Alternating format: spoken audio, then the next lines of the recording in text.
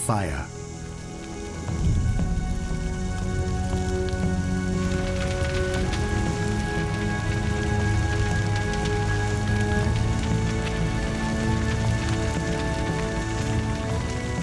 Thousands of tons of dry grass is enough to fuel a blazing inferno.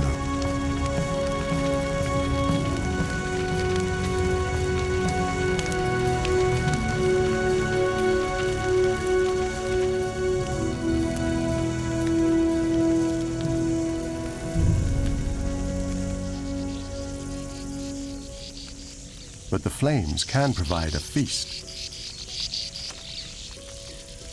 Migrating sand martins brave the smoke to take advantage of the tiny insects that flee the flames. A welcome windfall to a bird on a 1,000-mile journey from Africa to Europe.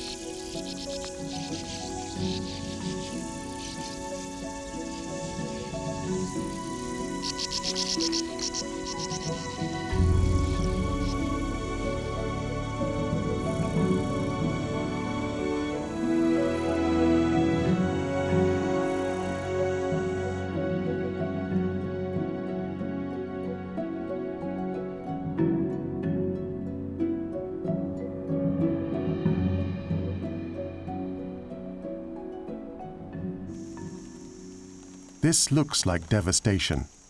The grass has been burnt away, and so have the seedling trees.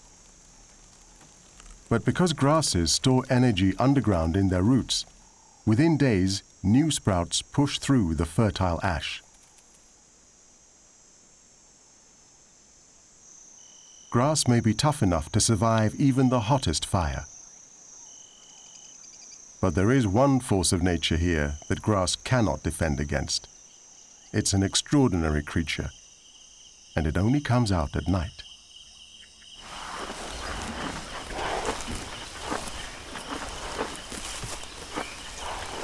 A hippopotamus has a mouth 1/2 meter wide, built for devouring grass, 40 kilograms in one sitting. A fussy eater, it only likes short grass, which it tears up with great lips.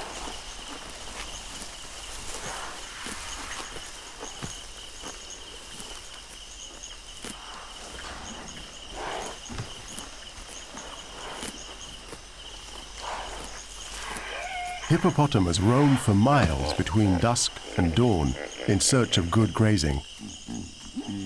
But there's a limit to their range, and they must turn around and head back to water before the sun rises.